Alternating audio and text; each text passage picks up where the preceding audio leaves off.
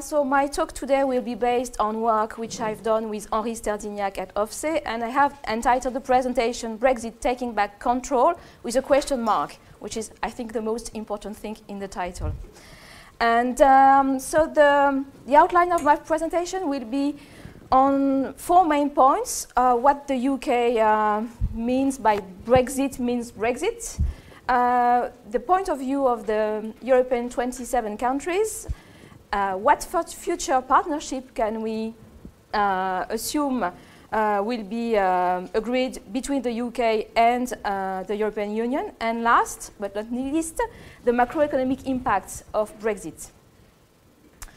And so, as you know, on June 2016, there was a referendum in the UK, and this referendum led to the British voting in majority for the UK to leave the European Union.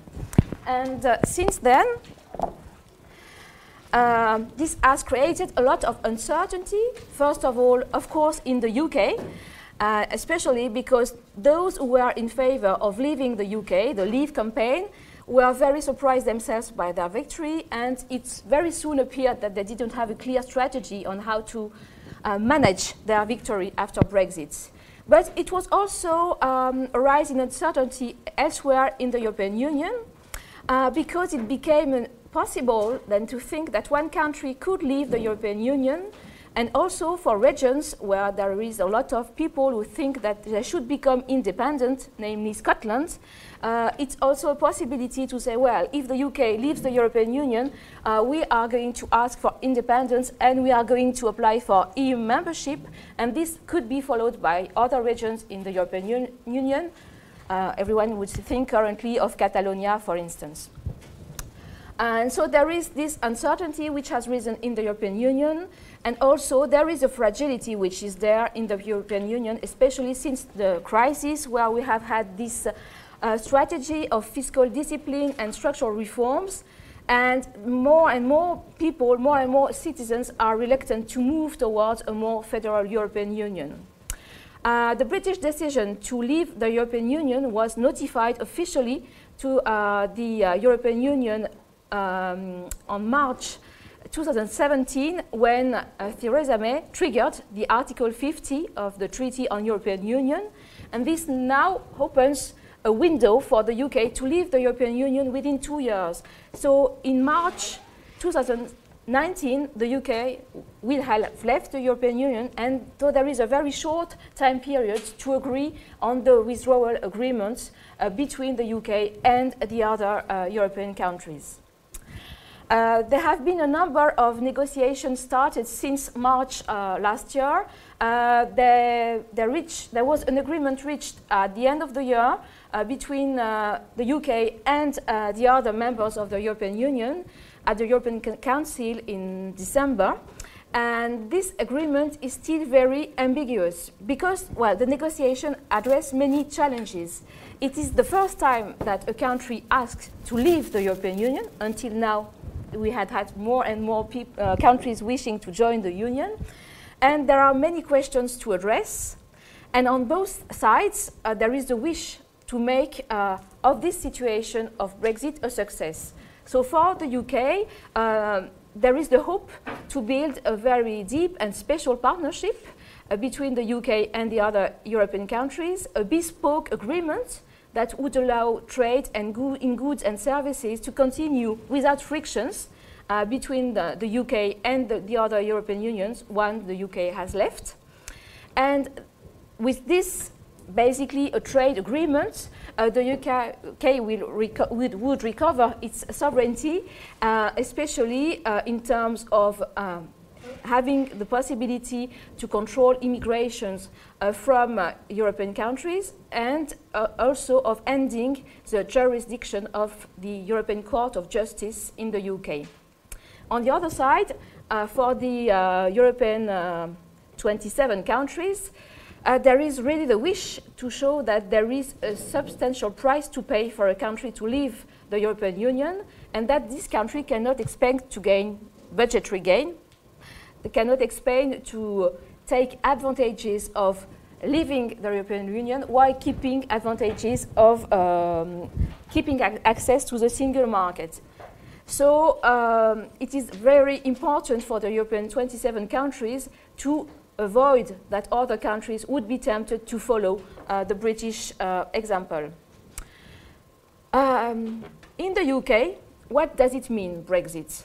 Well, as you know, the UK joined the European Economic Community in 1973. But among European countries, the UK has always been very reluctant to move towards further European integration and always had a very fully consistent position. The British are happy to be in a liberal single market, but they do not want to lose national sovereignty. They do not want to move towards social Europe. They do not want to move towards a political union, and they do not want to move towards a federal European Union. So already 2 years ago, in February 2016, the then Prime Minister of the UK, David Cameron, had negotiated an agreement with the European countries for a new UK settlement in a reformed European Union. And so this agreement was granting guarantees to the UK in terms of sovereignty. It was also making a further push towards increased competitiveness within the European Union, and it was giving the possibility to the UK to restrict immigrations from workers from the European Union, at least for a limited time period, for 7 years. And so this agreement was intended to convince the British people to vote in favor of remaining in the European Union, but it was not sufficient to convince a majority of voters to remain in the European Union. And among the reasons why the British voted, at least a majority of them, to leave, they are very ambiguous. Because you can see that among the Conservatives and among the Labour Party, there are both people who wanted to leave and others who wanted to remain, but for very different reasons. On the Conservative side, of course, the idea to remain in the European Union is to remain in a liberal European Union and to keep access to a big market. Among the Labour, the reason for remaining in the European Union, on the contrary, is to move toward a stronger social Europe, which would guarantee social rights workers in Britain. So you see two different arguments for remaining in the European Union on the UK side. On the Leave side, there were also very mixed considerations. For some, at least for most Brexiters, of course, the issue of domestic sovereignty is of very high importance. The issue of rejecting immigrations is another point. The issue of refusing solidarity with poorer European countries is another point. And also, there are liberal considerations among Brexiters to say, well, Brussels, this is social bureaucracy, this is technocracy, and we want to get rid of that. And so there is the idea for the harder Brexiter that the UK would be better off outside the European Union and could be even more liberal than it is currently. And so there is this big elements for people who voted for Brexit, but there is also the issue there is also the issue of sovereignty. And when you have a look at a map, I don't know whether it's visible for everyone in the room, but when you have a look in the map, in blue, these are the areas in the UK where people voted most in favor of remaining in the European Union. So they are basically in Scotland, in Northern Ireland, and a bit in some parts of Wales. But in England and in the majority of Wales, people voted in majority to leave the European Union. So this is the red part of the map, except in London. So there are big differences across the UK in terms of votes, and also not only in terms of geography, but also in terms of age. Younger people voted in general more to remain in the European Union. Older people more to voted to leave the European Union. And also blue workers voted more to leave the European Union than higher skilled people. So really a British society which is really divided and still is very divided today.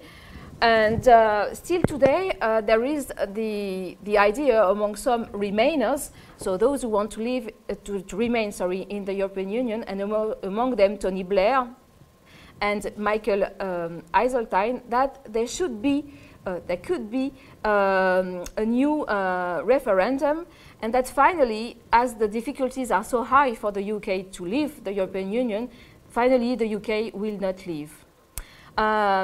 Some Remainers think probably the UK should go to what is called a soft Brexit. That is to say, a Brexit that would allow the UK to remain in the single market and in the customs unions.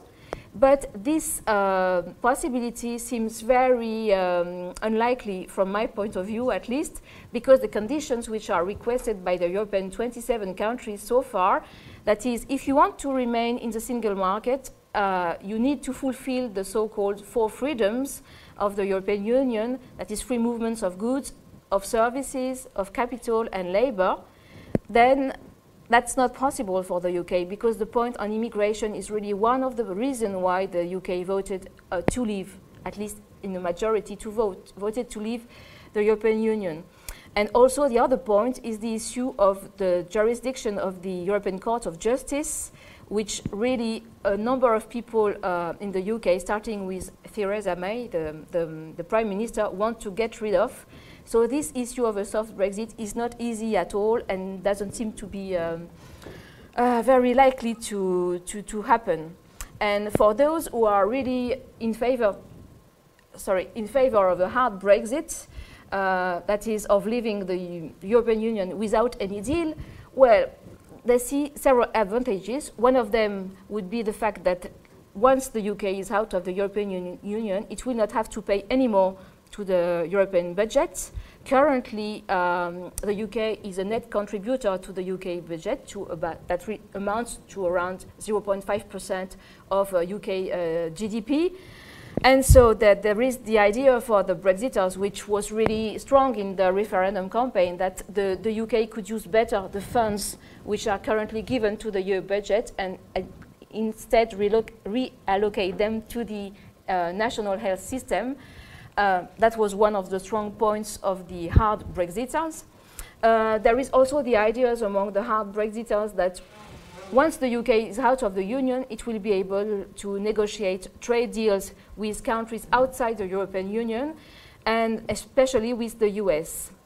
And so these hard Brexiters are again a transition period. A transition period would allow to postpone the day when the UK leaves the European Union. This is what is probably going to happen. But for hard Brexiters, it is really not the best solution, and the UK should leave as soon as possible. Of course, why the transition period? It's because, as I mentioned earlier, the UK only has 2 years to leave once it has triggered the Article 50, and 2 years is a very short period of time to negotiate a withdrawal agreement. And meanwhile, this is really uncertainty, especially for companies who don't know exactly what trade deal is going, or what trade agreement is going to be done between the UK and the rest of the European Union, and whether companies should now stop investing in the UK and locate or relocate production in continental Europe.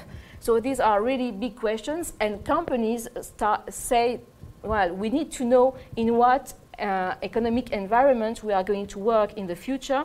And so that's why this issue of a transition period has gained strength.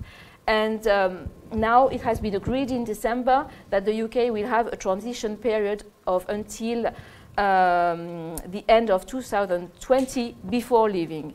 So this gives some space for some time to reach an agreement which would be hopefully good for the UK, if I'm taking the position of the UK companies. Of course, for hard Brexiters, on the contrary, the UK should leave as soon as possible, and then once it is out of the European Union, it could possibly use tax competition, it could further cut corporate taxation, it could become a tax and regulatory haven, and so this would be anyway positive for the UK to leave the European Union. But as you see, there are very different positions even within the UK itself. And for the UK government, well, the position is intermediary between all these positions, and it has evolved over time. Initially, Theresa May was really strict on, well, Brexit means Brexit. We need to have a clear Brexit. This is what the British citizens voted in majority for.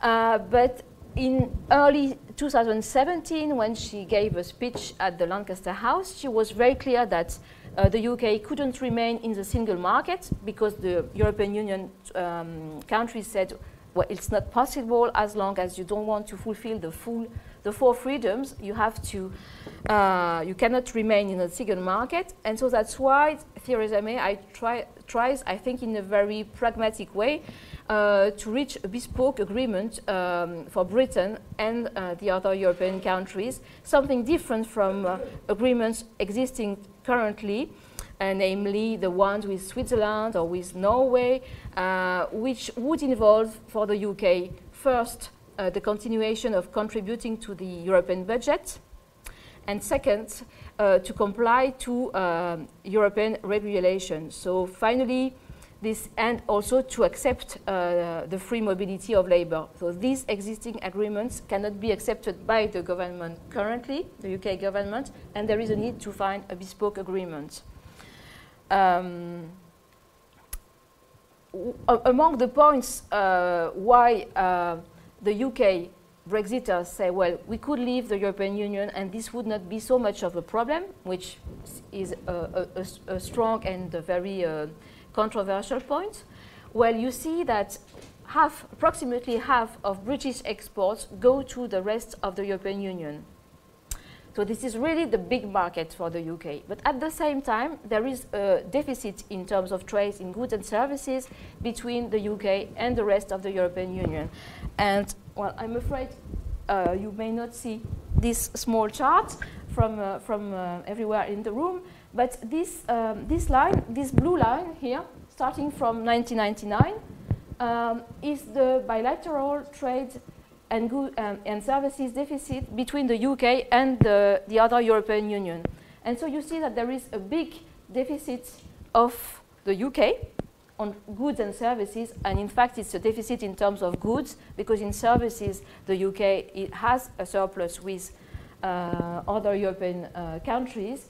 But especially since the early 2000s, this deficit has risen a lot, while at the same time the surplus in goods and services of UK, as compared to the US, which is the red line here, has kept on increasing. So it was mostly in balance in 1999, and now you see this, at least in 2015, so just before the vote, there was a big surplus with the US, and there was also an almost balanced trade between the UK and the Commonwealth countries, which are also, of course, a big market for the UK, but only you see 4% of exports.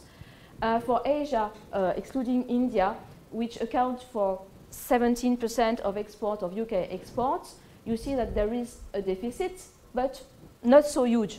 The deficit is really with the European Union. So there is, in terms of trade, an interest for the UK to have agreements with countries outside the European Union. And I think this is also a strength in the negotiation today between the UK and the European Union. That of course, the European Union says, well, we are a bigger market than the UK. That's true. But at the same time, the UK is a big market for the European Union. And if I move to another slide, which is there, if you look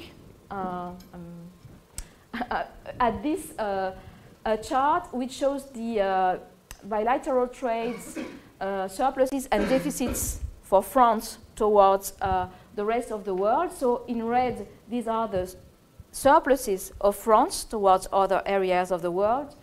In green, and in red, these are the deficits. So the biggest deficit of the French economy is towards China. So this is this big, huge deficit of 22 billion euros. But the big surplus, so the green line, which is there, is the UK. So the UK is the first and the biggest bilateral surplus for France. And this is also a surplus for most Europe area countries and really a big market. So it is also important in terms of, at least in economic terms, for the Euro area countries and the UK to find a good agreement with the UK due to this side of the market. And so, of course, moving back to this, there is this reality, economic reality, with very strong links between the UK and the other European countries. On the European 27 side, as I was mentioning earlier, there is the wish to ensure that the UK cannot leave the European Union without losing out of it. And so the European 27 countries have established a very, very strict negotiating guidelines, and they have decided to do it in a very phasing the negotiations.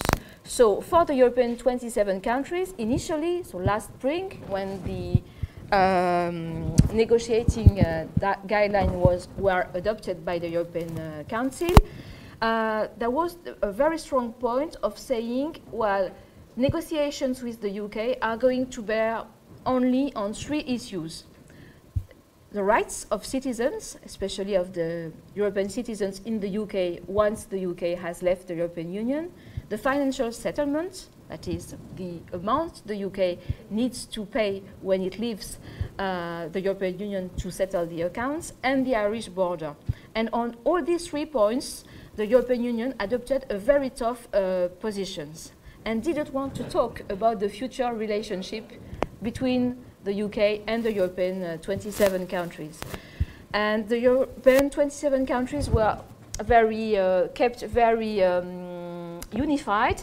There is a negotiator-in-chief, Michel Barnier, who is really the one who negotiates with the UK. There are no bilateral talks between the UK and other countries. And the UK is, of course, in a very difficult position in this negotiations. And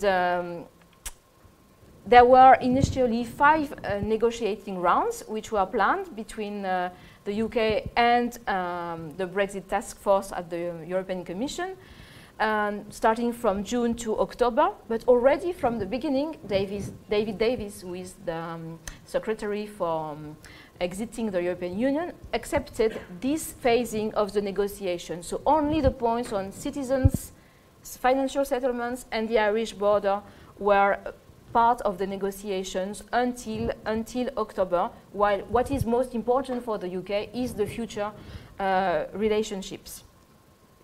And so on citizens' rights, I think that basically now there is almost an agreement between the UK and the European Union. A lot of time was spent on this issue. My personal opinion is that both the UK and the European Union want citizens to keep similar rights on both sides of the channels. But negotiations went into very high detail. And one of the main points, which is a point of disagreement within the UK and the European Union on that citizens' rights issue, is of course the fact that from the European Union there is the wish that the European Court of Justice remain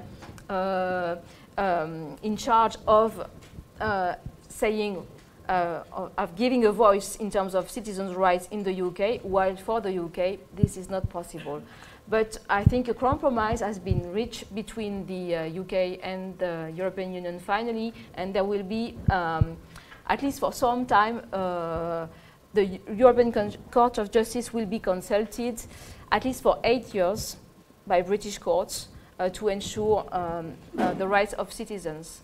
On the second issue, which is Northern Ireland and the Irish border, here also, no, not here also. I think on this point, really, both parties want to have peace remaining in place in Ireland. And this is a very difficult issue because if the UK leaves the single market, then there is a need to re-establish borders between Northern Ireland and the Republic of Ireland. On the side of the Republic of Ireland, there is the wish not to have any border, where the Irish Republic exports a lot to the UK. And so if there are border controls and trade barriers, this would be a problem for the Irish Republic. On the Northern Ireland side, there is also the wish not to have any frontier, but there is also the wish to remain in the UK, and this is especially a strong argument for one of the political parties in Northern Ireland, which is the Democratic Union Party, which is a very a small party, very conservative in terms of social areas, but with a very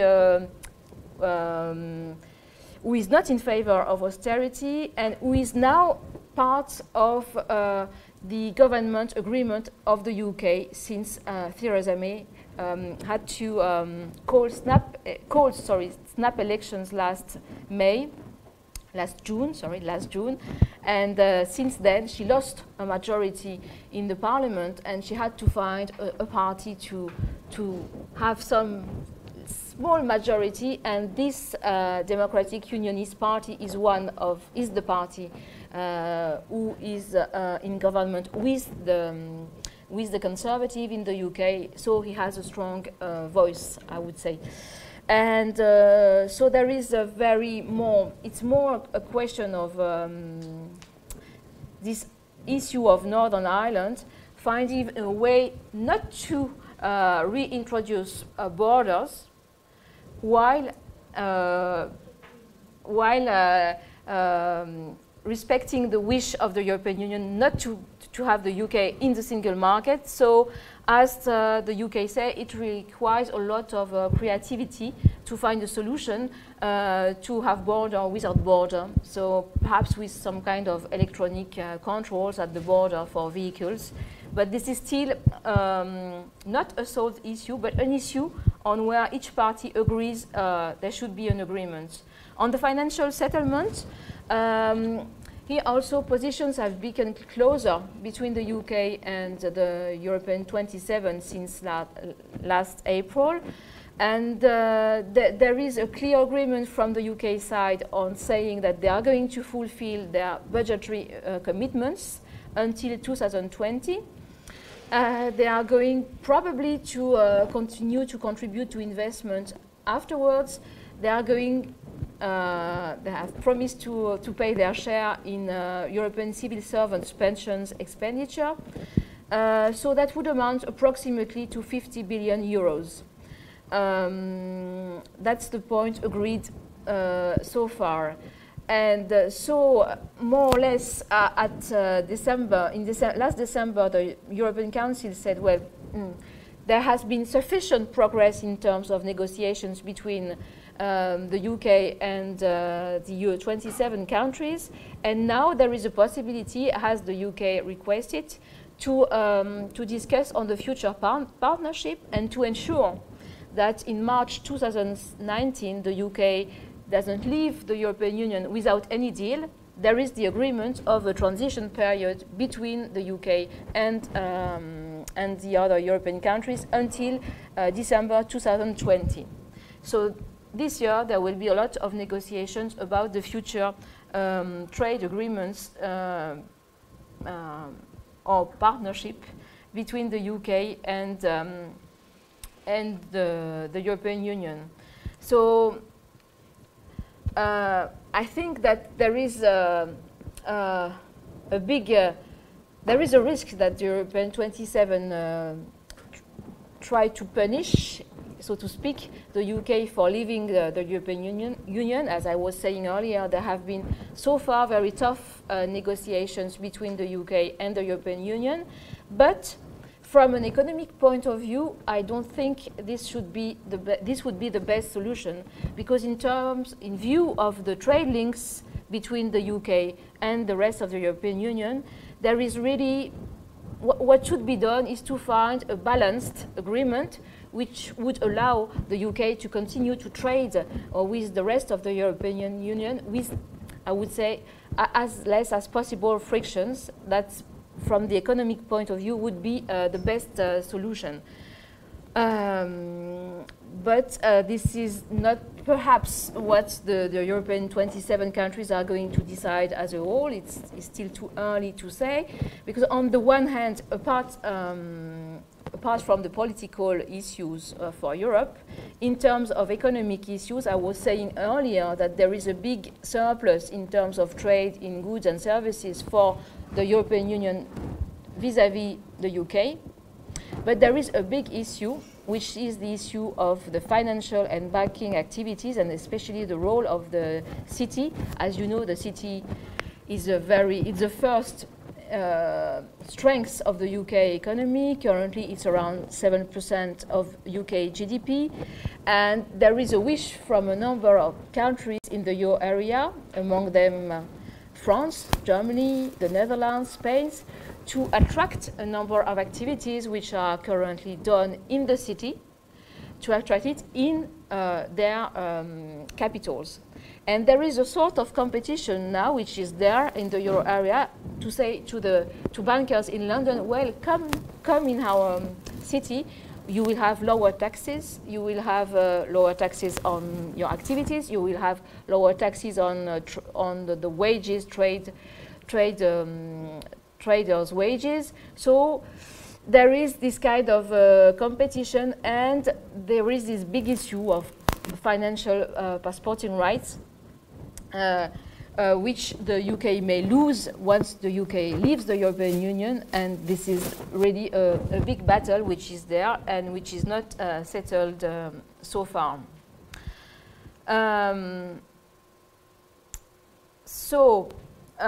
What are the macroeconomic impacts of Brexit so far? Before the June 2017 referendum, there had been a number of documents which had been published by the British government, first of all, and second by the international institution, by the OECD, the IMF.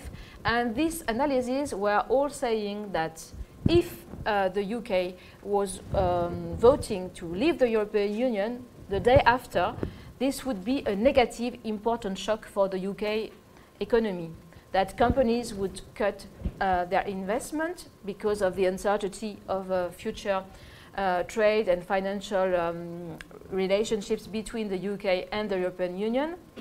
That was for the short-term impact. And for the longer-term impact, while GDP was expected to be lower due to Brexit, because once the UK would have left the European Union, then the economy would become less efficient.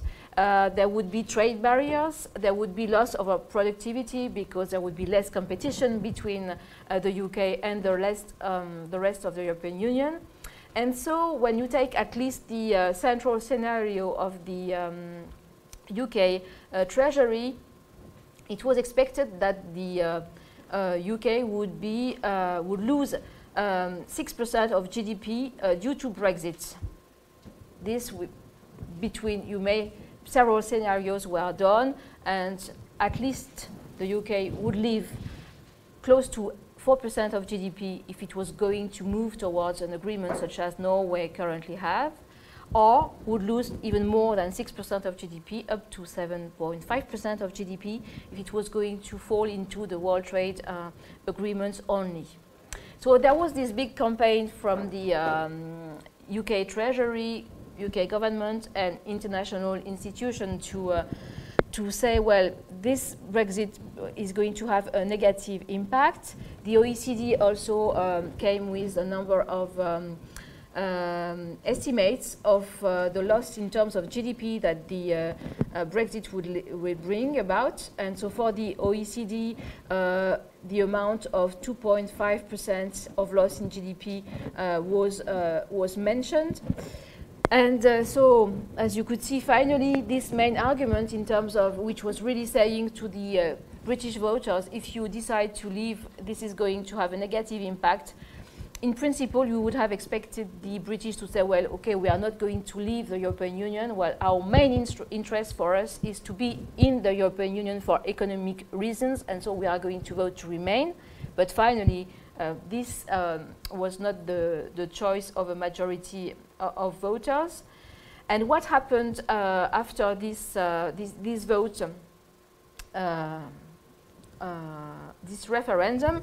Here on this chart, there are the exchange rates. In green, it's the exchange rates of the pound towards the dollar. So you can see that, yes, just after the referendum, there was a big fall of the exchange rate of the pound, which lost around a bit more than 10%. And that, after all, more or less stabilized at the same level until recently. Also, there was a big fall of the pound towards the euro, which is the blue line. And now, even today, the pound is roughly 10% below the level it had before the referendum. So there was a big fall in the exchange rate, which is now partly offset in terms of the dollar. But this fall, in my opinion, is not so much a problem for the UK economy, because when you see the effective exchange rates of the UK, well, in fact, the real effective exchange rate, let's say here, the green line, was high just before the referendum. The green line is the exchange rate of the pound towards the dollar, and the blue one of the exchange rate of the pound towards the euros. And so you can see that in terms of exchange rate, it was rather high. And in fact, the UK economy, especially towards the euro, as I showed you earlier in the chart, was having a strong deficit. And this was partly due to the high level of the pound. And in a sense, the vote of the referendum brought the pound back to a more sustainable level for the British economy. So the loss of the fall in the exchange rate was one of the first short-term effects of Brexit. Another effect which was expected by the British government and international institutions before the vote was that the fact that the stock exchange would fall, that equity prices would collapse after a Brexit vote. And when you see this chart, so this is the chart of the FTSE index, and it's very difficult to see where Brexit took place. In fact, there was really only a very small effect of Brexit, which was there. But since then, the exchange rate has regained 25%, and now it's you can't see on the chart where this Brexit vote took place. So no major effect on stock markets. And another effect, which was also mentioned by as a risk by the government before the UK government, before the vote, was the fact that if people voted to leave for Brexit, then there would be a loss of confidence from investors in the UK economy, and there would be a rise in interest rates, a rise in government bond interest rates. And so this is this level of 10 years government bond interest rate is in blue in this chart. The red one is the bond rates of Germany, which, as you know, is the lowest in the euro area, and which is used as a benchmark. And when you just show the difference between the spread between the UK and German bonds, well, you see that before the referendum, there was a government bond of around 1.5% in the UK, close to 0.4 in Germany, and a spread of 1.2% or so. Here, you have the impact of the Brexit vote on the UK government bond rate, but you see also that afterwards nothing happened. You even had a fall in the interest rates, and still today the spread, so the difference between the UK and the German bond, is very low, at less than 1%. So far no one seems to be afraid or to have lost confidence on the UK economy. And the only, apart from the exchange rate, the only main effect which has followed, which is the consequence of the exchange rate, of the fall of the exchange rate, is the acceleration of inflation, which is in blue in this chart. So before the vote, there was an inflation of around 0 in the UK, and now it has reached around 3%, so the blue line. And you see that this is the effect of this 10% of fall in the exchange rate since the vote, which has led to an acceleration of inflation, which seems to have stabilized over now 2 or 3 months.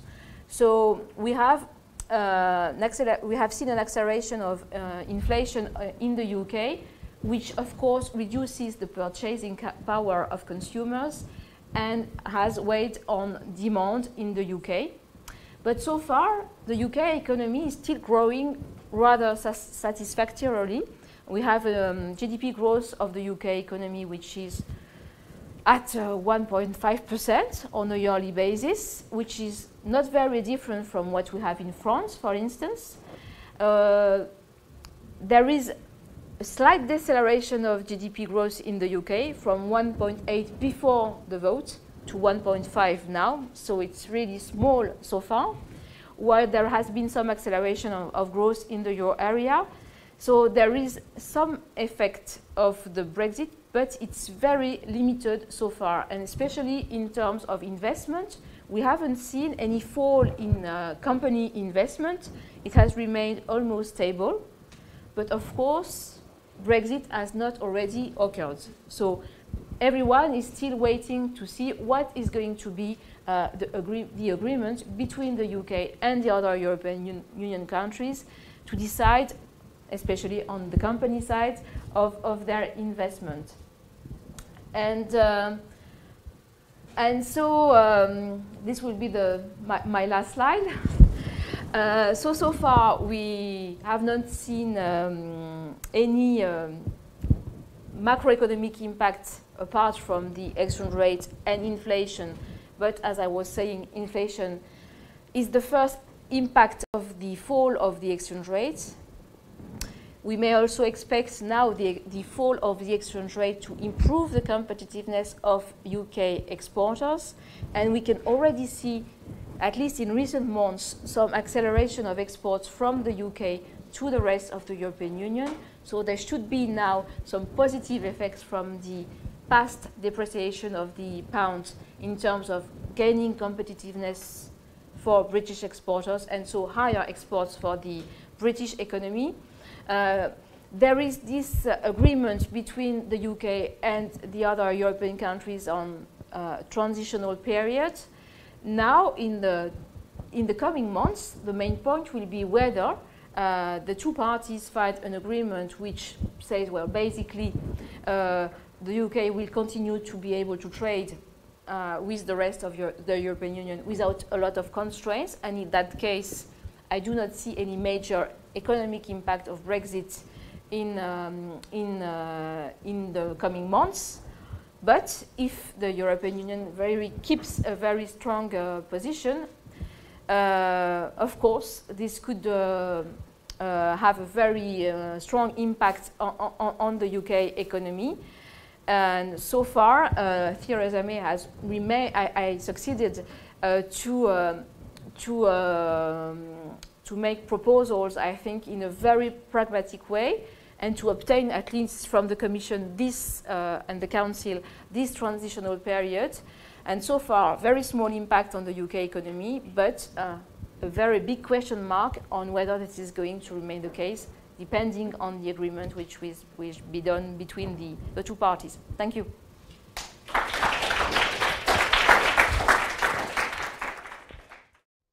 I think we can introduce ourselves. We would like to continue the seminar on the topic of Brexit. I'm Victoria Kobzistaya from Option A, Economics of Knowledge and Innovation, and here's my colleague, Adhgha Dzulkifli from Macroeconomics Option. First, could you please change the slides? First of all, we'd like to demonstrate the timeline of the perception of people towards European Union. How did the opinion towards European Union change over time?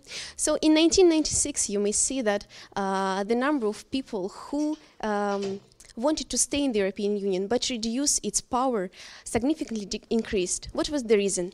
First of all, European Union banned the export of beef of the United Kingdom, and people of course didn't like this decision.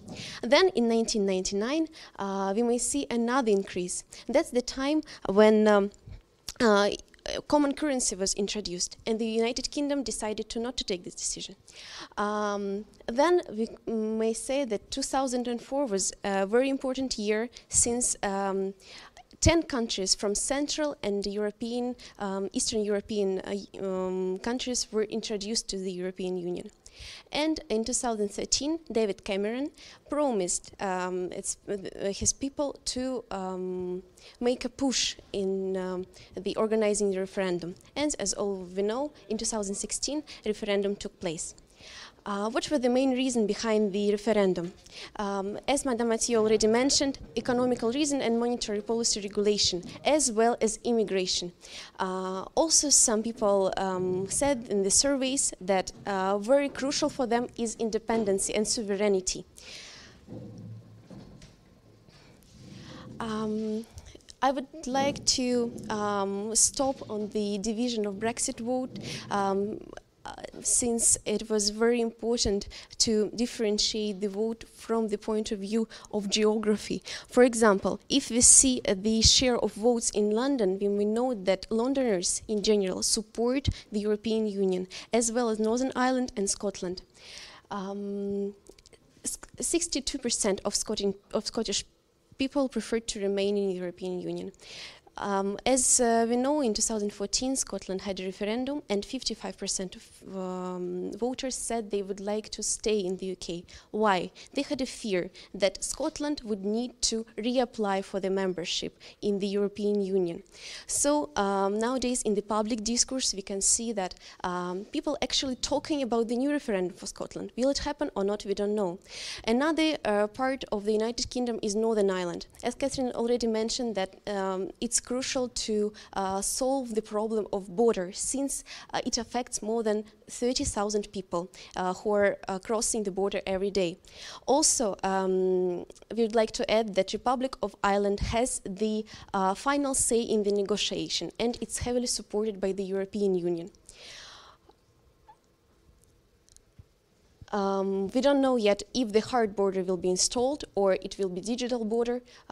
It still needs to be decided.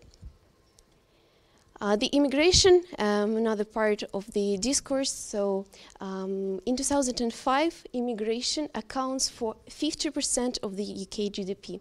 And most of UK immigrants are actually coming from non-European Union countries. But as you can see on this graph, the share is not that different. So when the removal of restriction for Bulgarian and Romanian workers were introduced, these numbers started to come together. Generally, the immigrants who come to European Union and to United Kingdom specifically are educated and young. So 40% of European Union immigrants finish tertiary education, and the employment rate for European Union immigrants in the United Kingdom is higher than for any other group and for the UK nationals in general. Another interesting thing is that jobs which are taken by these immigrants are usually from the low-wage sectors. These are the jobs which are left behind by the nationals, and British people just don't want to work at these jobs. After the Brexit, after the referendum, the net European Union immigration to the United Kingdom fell to the lowest level recorded in 2017. It is now prognosed that they are expecting 30% decrease in the immigration to the European Union, from the European Union to the UK. It is still less that is targeted by the Prime Minister Theresa May, but it's already a good result as being considered by the UK Parliament. European Union after Brexit. What is the opinion of European Union on it? First of all, Europe would ensure that the rest of European countries will remain in the European Union. How to do it? They will set the highest price they can. As you can see here in this graph, the main countries which think that European Union is not that good for them anymore are Greece, France, United Kingdom, Spain, Germany, and Netherlands. So to ensure that these countries will stay in the European Union, they will say the highest price they can. Also, some experts think that European Union can get stronger after the UK leaves. Why? Because nowadays there is no common integration and foreign policy in the European Union, and after the UK leave, there will be common currency and tax policy agreed on. So, and it is expected that European countries will cooperate more after Brexit. And here you may see the general prognosis on the GDP. We have central value, we have optimistic prognosis and pessimistic one. So if we start from the optimistic, the GDP will decrease by 3.8%. Central prognosis is minus 6.2%. And the World Trade Organization is the one who gives the most negative value for the GDP growth in the UK. It is 7.5% decrease. So now I'm giving the floor to my colleague. He will give the closer look to the macroeconomic implications of the Brexit. Thank you very much, Victoria. So I would like to continue with my favorite stylized fact on how catastrophical Brexit might be for the UK economy. I hope it will be clearer than this, but I guess we stuck with this. So this is the snapshot of the southeastern part of England. Here we have Dover. Dover is the busiest port in the world. More than 50% of all UK export and imports to European Union is processed through Dover. As of now, for a truck going out of UK to European Union, it will take only less than 2 minutes on average for it to be processed, because basically there is no processing. They just have to go through. There is no immigration control, checking whatsoever. But there is this research from the British Transport Agency that shows that if you add only 2 minutes per average to each truck going to European Union for the processing time, the congestion will go all the way here to Ashford. Now, mind you, this is already 25 kilometers long. However, if we add another 4 minutes, the congestion will go all the way to Maidstone. If we add another 2 minutes, it will reach the entrance of toll road M25, which is basically on the doorstep of London, the capital itself. Now you might argue that, Adhgha, come on, you just keep adding minutes here just to make your point. Well, granted, I added 8 minutes here, but mind you, for trucks going out to non-EU destination like Turkey, like Switzerland, like Ukraine, the average processing time is 45 minutes. So even with 8 minutes that I add here, it's still very, very, very optimistic. If we add 45 minutes, the truck may be in Atlantic Ocean.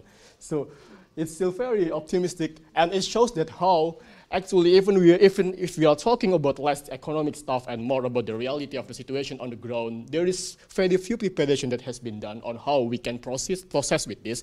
Because of course, if we want the trucks to be treated more fastly, there has to be some special arrangement with the European Union, but that would mean that the European Union would treat UK export more preferably, which means not a WTO arrangement, but some special arrangement. But we don't think that that is very possible with the line that is being taken by the European Union. For this slide, we are talking about the risk premia, but most of the data has already been mentioned by Madam Mathieu, so we wouldn't want to dwell too much into the petition here. But some of the highlights that we want to also repeat is that inflation has been very high lately. It reached 5 years high. And as has been also mentioned, the effect on currency and this one is the effect on the 10-year bond. It has been quite dramatic, like this one as well. But after the initial impact, it has been more or less stabilized on some level. But of course, Brexit is still very far from happening, so it can change pretty quickly. But also, we would like to also repeat that it is peculiar that the stock market doesn't seem to care. So yeah, it lost almost 2 trillion euro in the day after Brexit, but after that, they just don't seem to care anymore. This is the stock market. And we, like Madam Mathieu pointed out, it will be very challenging for us to point at which point Brexit actually happened if we don't have the context. Another peculiar point is confidence level, because here we have the business confidence index. we would expect that with Brexit happening, the business will be becoming less optimistic, but it doesn't seem to be so. The business confidence index has been going strongly since Brexit, June 2016 to last month, December 2017. And the consumer confidence index, it might look like it's fluctuating a bit, but the range is really very negligible, so it remains more or less on the same level. But on the other hand, we also noticed that the consumer credit keeps growing by 10.8% last year. And this is interesting because real household income only increased by 2%. So we didn't expect this. Many economists expect that after Brexit happened, the household will become more prudent. They would save more, they would consume less, but this has not happened. For some reason, the household, instead of doing that, they consume. Not only consume, they borrow to consume. So it's a little bit peculiar, and it's also one of the reasons why the Brexit economy has been holding up quite well, which is another point. And also regarding trade, so the European Union engagement with UK has been very beneficial on UK trade. Her Majesty Treasury research shows that the EU membership increased UK trade by 3/4. And then also UK trade with countries with whom EU signs FTA, such as Chile, such as South Korea, has also been increasing. And 10.24% of UK's labor force are actually linked to exports. So it shows how important export is for the economy. However, as we can also see the balance of trade here right after Brexit on June 2016 until the latest development from the late part of 2017, well, it fluctuates, but more or less it's still in the same range, which is -3 to -5.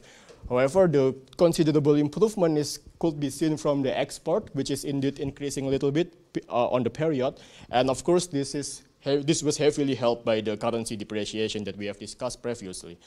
The future trajectories will of course depend on what kind of deals the UK can secure, not only with the European Union, but also from other major trading economies like China, which Prime Minister May is currently pitching nowadays in Beijing, and also with USA, of course.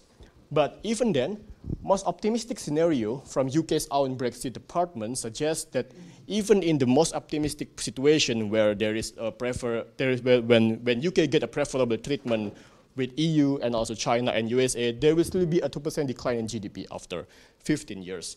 And even worse, in case of a worst case scenario, hard Brexit, trade credit insurer Euler Hermes forecasted that the export will decline by up to 67% on 2019. So the effect will be catastrophic. The last point will be on investment. 3/4 foreign investors mentioned that access to European market is their main reason to invest in UK. So when that access is gone, we can already predict what might happen to the investment, to the foreign direct investment in UK. Whereas EU membership itself has increased UK FDI by around 14 to 38%, according to research by Adhgha et al. Another survey by EY, an accounting firm, shows that UK's attractiveness as an investment decision has been hurt from Brexit. And once again, however, there is a peculiarity because actually in 2016, UK recorded the biggest FDI inflow it ever recorded, which we did not anticipate. But however, if we take a deeper look into the composition of this FDI inflow, we will see that around 90% of the value of this FDI comes only from two deals, which was the acquisition of Submiller, a brewery, and also the acquisition of Arm Holdings, a microprocessor producer. So it can be very tricky to just see the FDI data from this way because it has been used by some Brexiteers as an argument that we are stronger after Brexit. We have the biggest FDI inflow ever, but 90% of it comes only from two deals, so it's a little bit hard to interpret that way. And lastly, another research by Adhgha et al. Shows that Brexit would reduce FDI in UK by 22% over the next decade. It also shows that the effect on income losses from lower FDI will be higher than that from lower trade. So it might hurt income as well. We would like to end by some questions from Madam Mathieu. The first one is that we are aware of the position that you expressed on the necessity of second referendum, but very recently there is a survey by ICM that suggests that now more respondents that have an opinion actually want a second referendum, 58 versus 42%, and that the Remain will now narrowly win, 51 versus 49%. So our question is that, is this compelling enough for a second referendum? Because on the other hand, we know, well, Brexit means Brexit. We never know for sure Brexit means what. But lately we have quite a good idea of what Brexit does not mean. It does not mean that the UK can cherry pick between free immigration and free trade as a sample. It doesn't mean that the UK can just maintain the access to single market without the immigration. So on that front, we have a better idea that there has to be a trade-off, and maybe it might be beneficial to also include that in a second referendum to know whether the citizens want to incur the cost of Brexit, which is not having the single market access, only for the immigration as a sample. Also, number two, we have seen a rather bizarre consumption behavior by UK households post-Brexit. And, well, it has been helpful to the UK economy. And if it can be maintained, of course, it will be helpful for the UK economy in the future as well, if the household sector will keep consuming. The question is that, how would you interpret this rather bizarre behavior? And do you think it might last and sustainable? The last one is that, what would Brexit mean for the EU's international standing and security? As even though the fact is that Britain still composes a quite substantial amount of military and diplomatic power that is within EU, so losing UK will still leave a mark on the EU's ability to posture itself outwardly. So what would it mean, and would it matter a lot for the European Union as a bargaining chip? And yes, that will be all for now, and this is our reference. Thank you. We will now proceed with a session for you to give your comments and also answers. Maybe we would limit that to around 15 minutes to give the other students more chance later on. Thank you.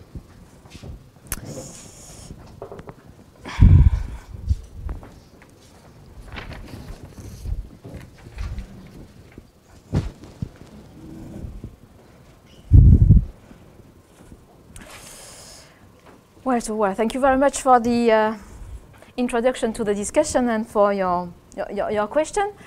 On the first point, more respondents want a second referendum. Yes, this is true. Recently, the mood has changed. The point is how you, just as you put it, Remain would now narrowly win. But if you have a look at the polls before the referendum, and at least for 2 years before the referendum, most of the times, polls were suggesting that Remain would win with this margin, 51 to 49%. This was more or less the case in the majority of polls. But what was interesting also at that time was that 20% of respondents did say that they didn't know how they would vote. And so now currently, there is such a narrow margin in terms of polls that if a referendum was organized, well, you don't know whether you would have the same result or not.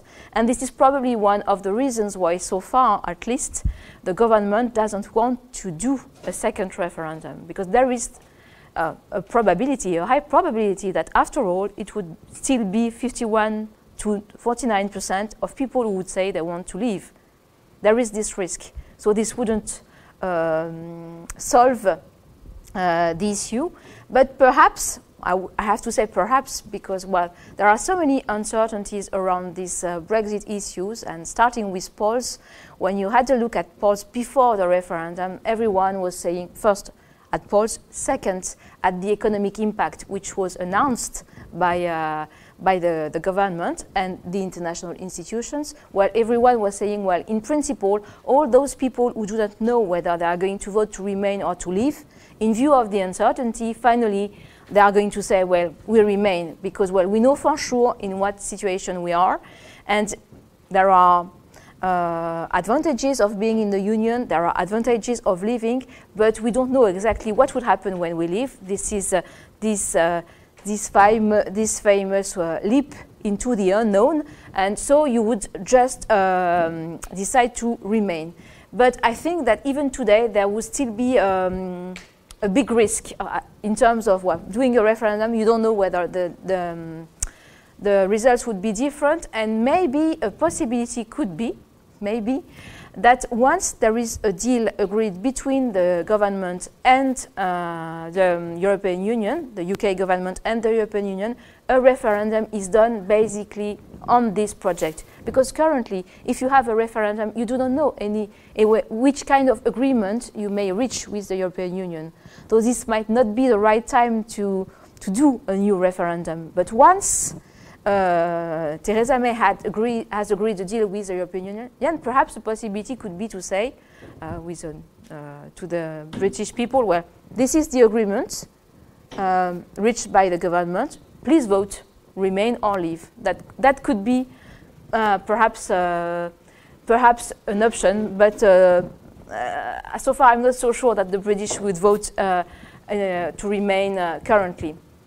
On the second point which you raised on the rather bizarre consumption behavior, well, I'm not so sure it's so bizarre, because what happens, you have this Brexit vote, but you have no macroeconomic impact in the short term. So companies continue to hire people, the unemployment continues to fall, people have their wages, the inflation is starting to rise, but rather smoothly, so you start from 0 to 3% now. So consumption, in fact, more or less followed the purchasing power of households. So there was nothing special in terms of, nothing bizarre in terms of consumptions, just some deceleration of consumption due to the acceleration of inflation. But at the same time, also, there are very low interest rates in the UK, and as you mentioned in your discussion, the households keep on borrowing, while they can borrow at very low interest rates. That is also true for other countries, by the way. But in the UK, this remains to be the case. At the same time, you have stock exchanges, which goes up and up. So you have dividends, which you see in the households' incomes. And you have also a rise in housing prices, which continue, so which is also part of the reason why households borrow. But, well, so far the British citizens consumers see that they have rather still have incomes still rising, they have dividends rising, they have housing prices rising, so there is nothing bizarre in consumption until now. And whether it might last, I think I would say yes, it might, because if we consider that now the pound has reached a level which is 10 or 13% below its pre-Brexit vote level, you are not going to see any further rise in inflation if there is no other shock coming. And so you may have still consumption rising at 1.5% per year for some time. The point is, to me, when or whether companies are going to stop investing or even to reduce their investment. And then if you see this happening, you will see less job creation and possibly cuts in job creation, and then you will see lower incomes for households, and then you will see a change in consumptions. This will be less investment, less output, less wages, and less consumption. But this would be a second step once companies make a decision, if they make a decision to stop investing in the UK. And that would be a big shock, of course. And what would Brexit mean for the EU's international standing and security? That this is a big issue because, well, so far at the European Union level, people talk about citizens' rights, financial settlement, and Irish borders. Well, Irish border is very important on the political front. The other 2 points, well, financial settlement is really not a big issue in my view. It's really, okay, it's nice to have accounts settled, but when you see, as compared to economic issues and to the issue of political issues, it's very small. And there, of course, the UK has a big weight. And you see when you hear the speeches of heads of state in the European Union, say Emmanuel Macron, for instance, well, there is this weight of the UK, which is there in the international level. And so it's not that easy to say to the UK, well, we are really going to punish you very hard, because, well, the UK is very strong, and it has a very important role in terms of security, in terms of fight against terrorism, and there is a reality which is there, and there is a clear wish from Theresa May to say, well, we want to remain we remain in Europe. In fact, that's what she said. We are leaving the European Union, but we are not leaving Europe. So there is this clear element which is there. And so this is also one of the reasons why I think well, the European 27 countries should not go too far in, or cannot go too far in punishing the UK. So that would be my main answers to your questions. Okay, thank you. Now it's time for our audience to ask the questions, if there are some.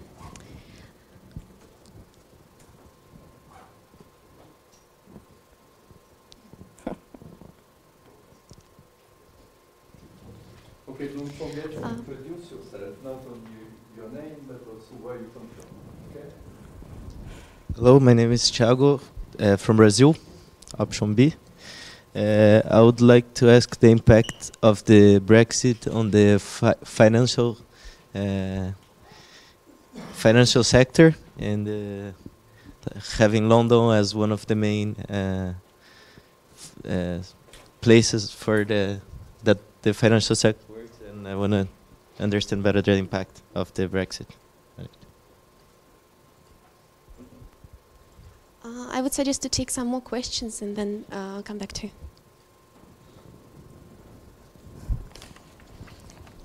Hi, my name is Ryan. I'm from Ireland, and I'm from option B, which is the macroeconomic track. Yeah, I think it's kind of building on Thiago's question in some sense. We saw that France has this massive surplus, well, a large surplus vis-a-vis the UK.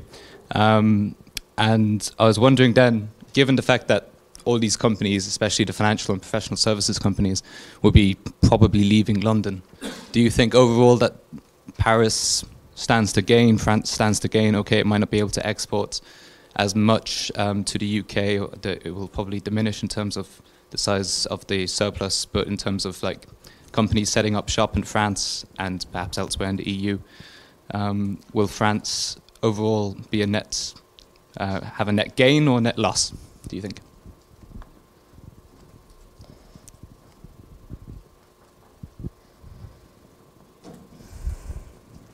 All right, let's take this too. Let's answer. All right, so on your first question on the financial sector, well, as I mentioned in my presentation, well, the weight in UK GDP of the financial sector is around 7% of GDP. So, and this is basically the City of London. So you can imagine that if there is really a Brexit where British companies lose their passporting right, that is the possibility to continue to trade in services with the rest of the European Union, basically you could lose 7% of, if you lost all the activities, 7% of UK GDP. Well, this is one point. You may also think that there is such specificity of the City of London, which other cities do not have elsewhere in the European Union, that at least for a number of years, the City of London would continue to keep a number of activities. And I would say that probably, even if there is a strong position from the European Union, so that British companies lose their passporting rights to export trades, to export services in the European Union, probably there would be some kind of creativity among the financial sector. So, okay, and that's already what banks, a number of banks have been doing, that is having putting some headquarters in Paris, Frankfurt, Amsterdam, in several cities in the euro area to ensure that if there is no deal which would allow the city to continue to trade with the rest of the European Union, at least there will be headquarters which will be there. And so you can imagine that with a very few people working there, and after all, that the activities would be done finally in London. So I think there would be probably much less than 7% of GDP that would be lost in practice. And you cannot exclude also, which is something which has been said initially by Philippe Hammond, the Chancellor of the Exchequer, if the European Union is too strict with the UK, then the UK could be really pushing forward towards lower taxes and a number of deregulation in the City of London, which could also be very attractive for international investors. And so finally, there is really a big risk that the City of London remains, I mean, from the European point of view, remains strong with a very different rules, much less regulation, very low taxation rates. Really, the tax haven is there. So I'm not so worried for the City of London. I think they will find anyway a very good way to remain strong. That's what I would say. And on your point on the French economy, I think this would be a loss for the French economy because, well, as I showed, well, there is really a big surplus of the French exports vis-à-vis the UK. And so there is really, from the company's point of view, except from the financial sector, which hopes that every bankers in London would be happy to come and live in Paris, which I think is a bit optimistic. I think, except for the financial sector, for the rest of the activities, it would be a loss if there are trade barriers or new regulation between the UK and the European Union. Of course, one can say because the European Union is so huge as compared to the UK, they could put trade barriers and regulation. But on the other side of the channel, they could also say, well, and they have said this also, if there is trade barriers and regulation, harder regulation on the European side, we can do the same. And then, of course, for French company, they are going to lose one of their big markets. So you may say this is a short-term effect, and progressively the French exporters could export more to Germany, for instance. But when you see the trends in exports, in French exports for a number of years now, there is a trade deficit with Germany, and there is a trade surplus with the UK. This is there. So that means that in terms of goods and services which France is producing, the British seems to have more appetite to buy them than the Germans. So it would need a lot of time, I think, for the French companies to find another market as compared to the UK. And there are also a number of cooperation. Of course, one of them is Airbus, which is really this big project between Germany, France, Spain, the UK. And this would be a loss also if there is no agreement between the UK and the rest of the European Union. And also in a number of areas in energy, where also France has been quite successful in having companies working in the UK, in the electricity and so on. If there is no good agreement between the UK and the European Union, this will be also a loss for France. And then these are all, I would say, this brings back to your presentation. These are all assumptions which we can make at the moment. But when you said, well, there are these scenarios of the losses of the UK economy once it leaves the European Union, with these different scenarios of WTO, AAA, or central scenarios. Okay, but it is all based on assumptions. We really do not have, first of all, any experience of having had a country leaving the European Union. We have models, or there are models that you can use to say, well, if the UK leaves, what are going to be the impacts? But all these impacts are really assumptions, because in terms of foreign direct investment, for instance, these models will say, well, there will be fewer foreign direct investment in the UK if they leave. That's a possibility. But you may also say that if the UK changes its regulatory framework, there might be more foreign direct investment in the UK. So there are so many possibilities and so many assumptions that, well, I think we have to be very cautious about the different impacts. But for sure, the UK is currently in a very good situation in the European Union. And so if it leaves, there is a cost, but we don't know the size of the cost. Yes, we have more questions. Please introduce yourself and tell what option you are and what country you come from. Thank you. Hello, thank you for your presentation. I'm Julian, I'm from Argentina. My question is, given that May's government is far from being strong and stable, and a hypothetical Labour Party coalition government might be in the horizon, what would be the scenario for Brexit in this case, given that I don't think that being a tax haven would be the Labour Party preferred choice? Thank you. Hi, my name is Victoria. I'm from Austria. And originally I wanted to ask exactly about something you just answered with answering the last questions about all of these predictions. And just a quick comment on that. I think we, as you said, we really have to be careful with those predictions. And I think it's kind of a lost time discussing these issues in terms of how many points of GDP are going to be lost and how many are not going to be lost, because we don't know, and there is absolutely no way of knowing. And my question is, you've been talking a lot about a loss for the EU and a loss for France in economic terms, and you've put that very much in the forefront of your talk.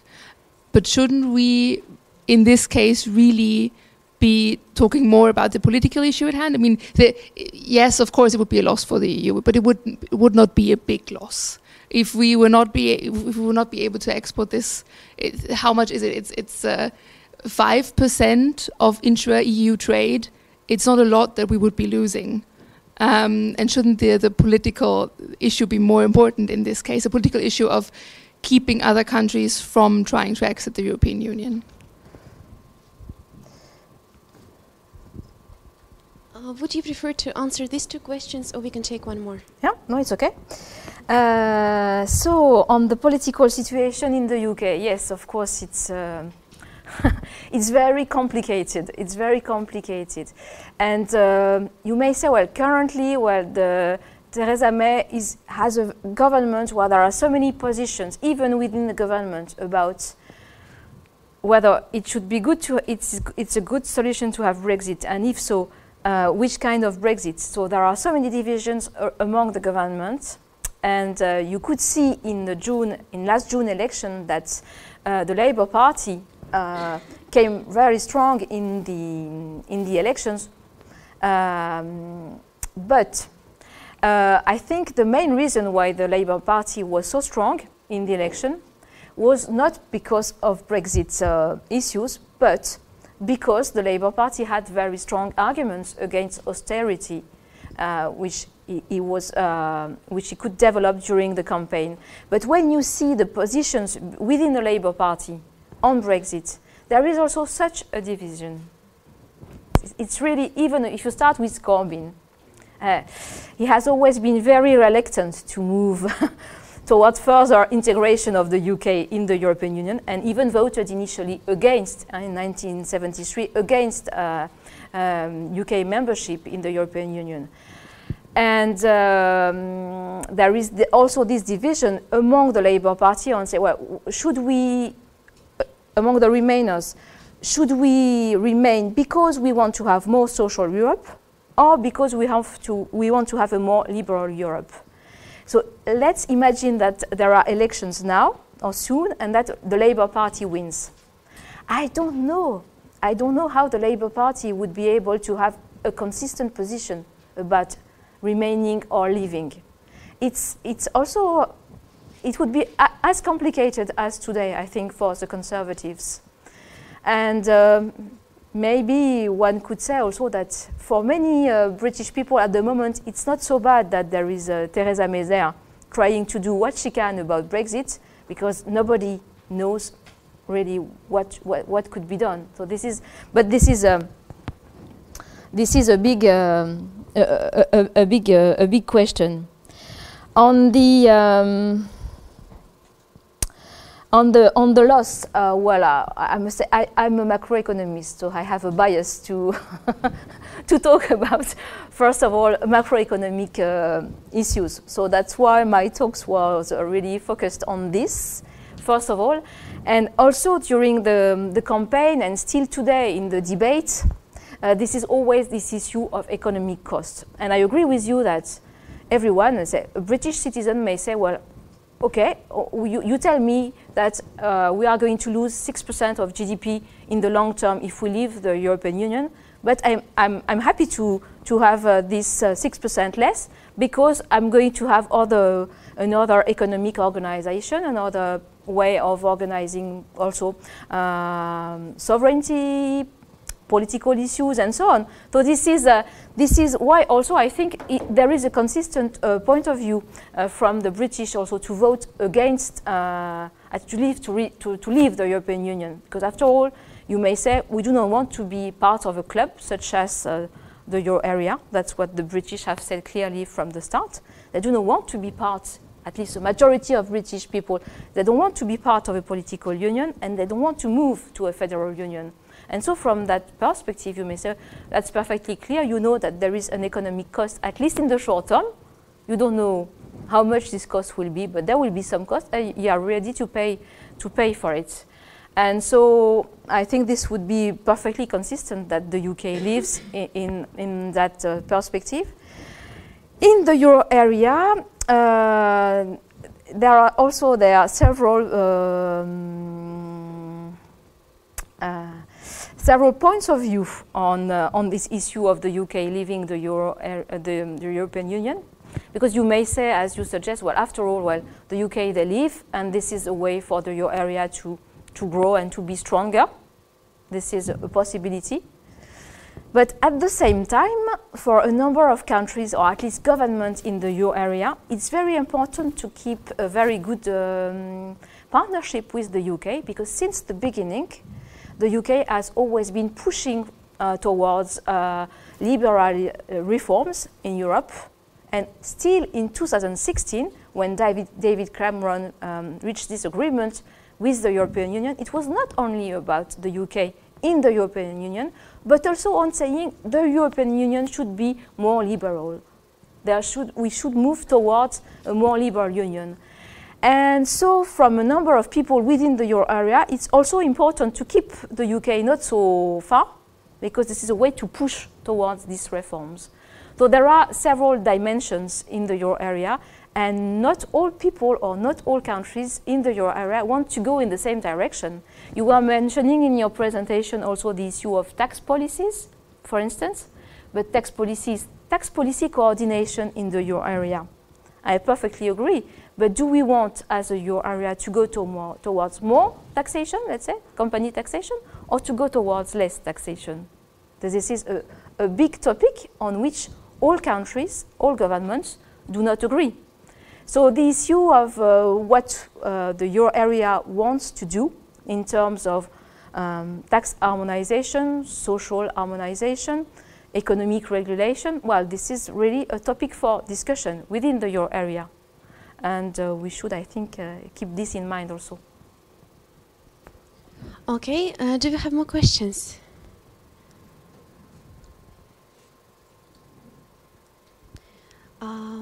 As other? Okay.